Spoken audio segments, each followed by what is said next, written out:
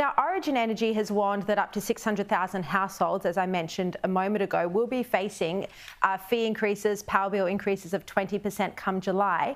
This is also ahead of the energy regulator unveiling changes to default offers next week.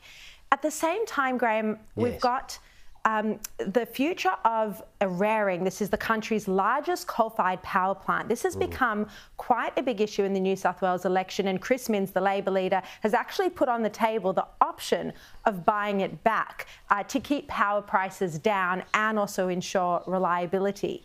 How fascinating is this issue going to be? And do you think if Labor does win in 2 weeks' time, they're going to have to look at something like this with bills increasing in July? Well, the whole thing reflects the mess that the energy market is nationally, really. The higher prices are things that have been coming through the system for some time. Everybody's known about it, and government's particularly worried about how it's going to respond. Eraring is the biggest coal-fired producer in New South Wales, and it's due to close in a couple of years' time. And the energy market operator has said, well, that's about the time that New South Wales will run short of power. So there needs to be some sort of response. I think both the Libs and the ALP have their eye on Eraring and seeing what should happen about its timing for closure.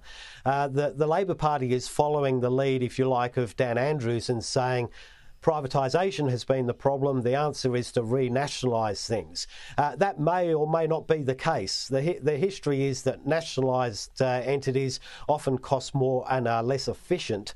There needs to be really a wholesale approach to planning the energy market going forward to head off those high prices and to give some stability for consumers into the future.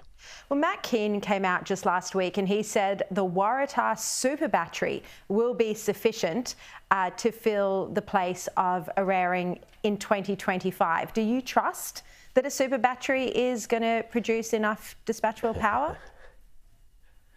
Well, look, it would have to be a very super battery. There may be some modelling that suggests that may be the case, but I think when you look at the scale of Eraring, you have to make some pretty heroic assumptions to say that there are things that will keep the market going stable in a stable fashion, and that a battery will be enough to take out the peaks and whatever. I think the experience is that the batteries have a certain application in keeping stability in the voltage in the system, but in terms of providing long periods of stable power, they're just not cut out for it.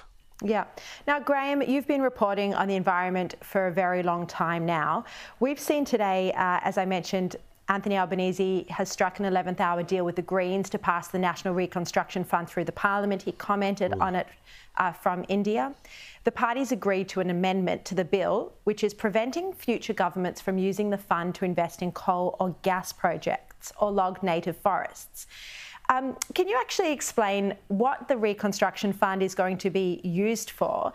And do you think it's perfectly acceptable that this amendment has been made, or do you think it's a big deal? Well, you have to look in the broad context of what's going on here. In the background, there's negotiations for the government's safeguard mechanism changes, which the Greens are saying that the key demand is that there be no future coal or gas developments.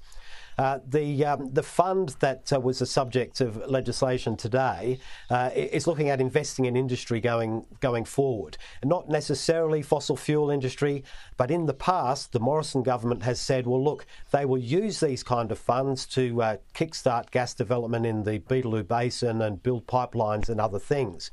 The Greens have said, we don't want this fund to be used for that. The government has said, well, we never intended that it would be, but they've excluded it. And what that has allowed the Greens to do is make a big deal about the fact that the government is recognising there is no future for fossil fuels in Australia. They're going to bag that and take it to negotiations for the safeguard mechanism and try and extend that squeeze, if you like, on the fossil fuel industry. And that's a bit of a trap there for the Albanese government. All right, Graham, Lloyd, thank you very much for joining me.